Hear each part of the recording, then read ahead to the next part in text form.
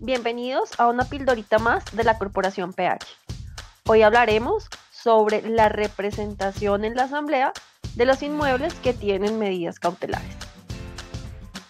Las medidas cautelares surgen dentro de procesos judiciales. Su finalidad es garantizar que al terminar el proceso, el demandado no se declare insolvente y haya dinero o bienes con los cuales respaldar la posible sentencia. Se debe tener en cuenta que medidas cautelares como el embargo y el secuestro por sí solas no retiran los derechos de dominio. La propiedad de ese inmueble sigue en cabeza del deudor.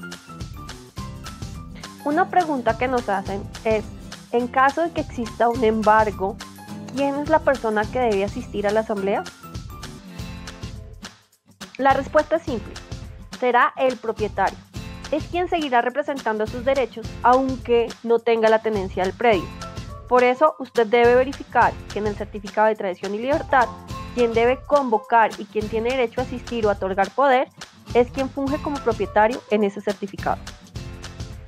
Ojo a esto, en el usufructo, que si bien es cierto no es una medida cautelar, usted debe tener en cuenta también que quien está llamado a convocar y asistir a la asamblea es el nudo propietario, más no el usufructuario.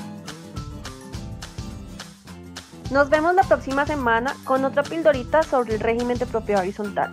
Si te gustan estas formas didácticas de aprender, solo debes suscribirte a nuestro canal Corporación PH y activar la campanita de notificaciones.